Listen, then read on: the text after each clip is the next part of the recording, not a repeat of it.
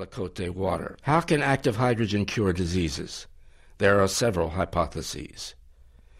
Active hydrogen reacts with active oxygen, which is considered the cause of many kinds of disease, to make water. In contrast with active hydrogen, active oxygen, sometimes called poisonous oxygen, is a strong oxidant and thought to be a cause of a variety of diseases because it destroys cells by oxidation. Active oxygen is generated when cells produce energy or when we are under stress. Active oxygen is unstable because it has one more electron than molecular oxygen, and it tends to snatch an electron out of a normal cell to cause its death. According to Professor Shirahata, if the concentration of active hydrogen in the body is high, active oxygen reacts with it to become non-poisonous water and is removed from the body.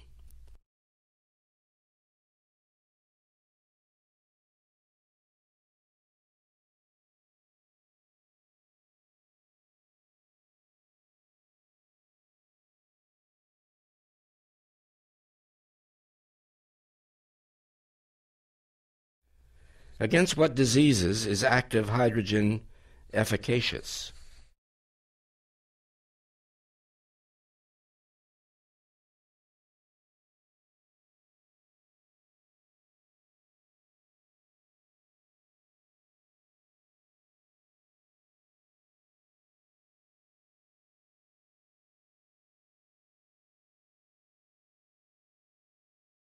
How can active hydrogen cure diseases? Here are Dr. Shirahata's hypotheses. 1. Its effect on allergy.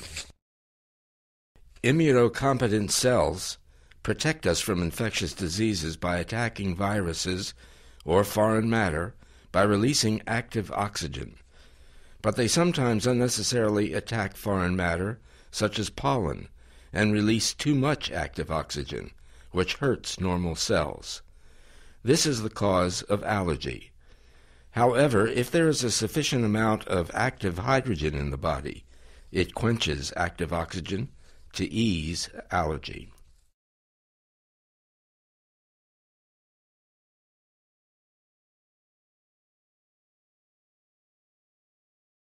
Number 2, effect on diabetes. Diabetes is a metabolic disorder of glucose caused by an insufficiency of insulin production by the pancreas, or of insulin activity, or a defect of the glucose receptor.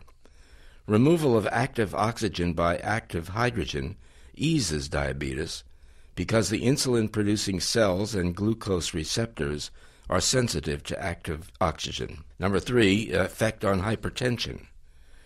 Unsaturated fatty acids of lipids react with active oxygen to form sludgy peroxolipids, which stick to the walls of the blood vessels to cause arteriosclerosis. As a result, the blood flow gets stagnant and blood pressure gets higher. Active hydrogen, by scavenging active oxygen, prevents unsaturated fatty acids from reacting with active oxygen.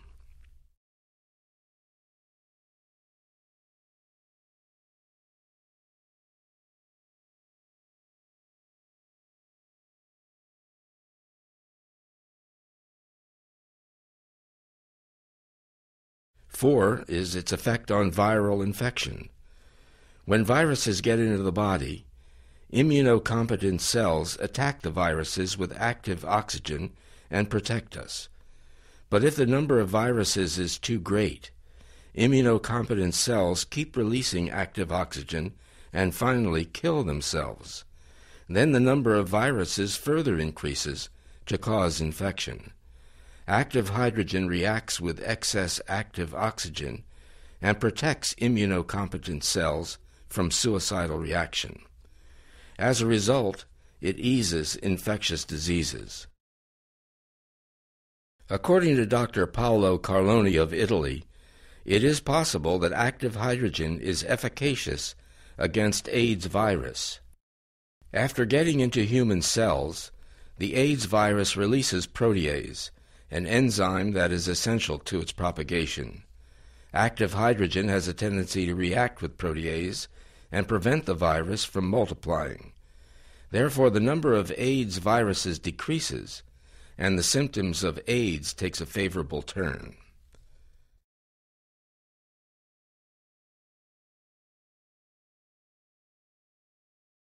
Number 5, its effect on cancer.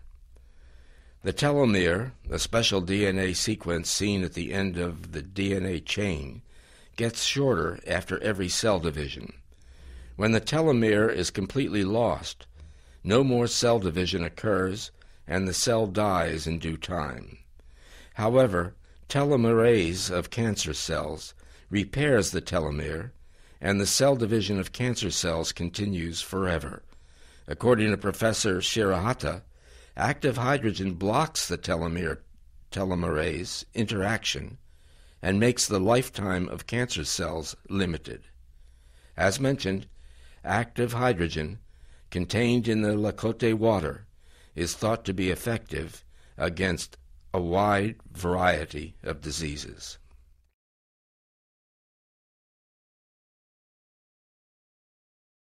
Why is Lakota water rich in active hydrogen? Active hydrogen is quite unstable and easily changes into molecular hydrogen by coupling. Therefore, almost no active hydrogen exists in well water generally.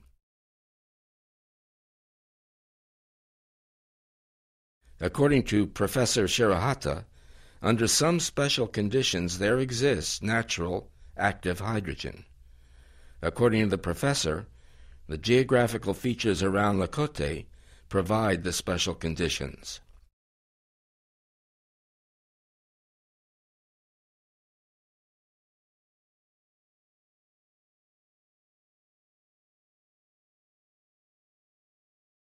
First, high temperature and high pressure.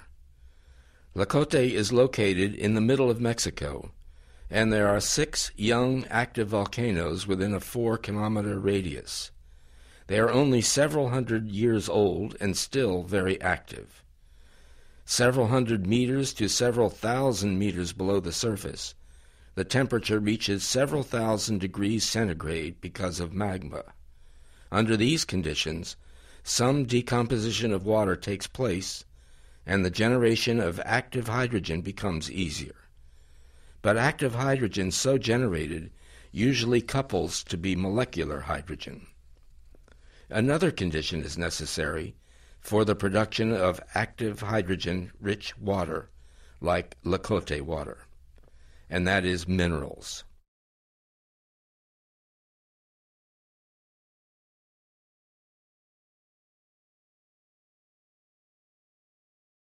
Minerals are extracted into Lakota underground water from rocks and stones like basalt. According to Professor Shirahata, it is possible that these minerals take in active hydrogen and prevent them from coupling. Therefore, the water still abounds in active hydrogen when it comes up to the surface.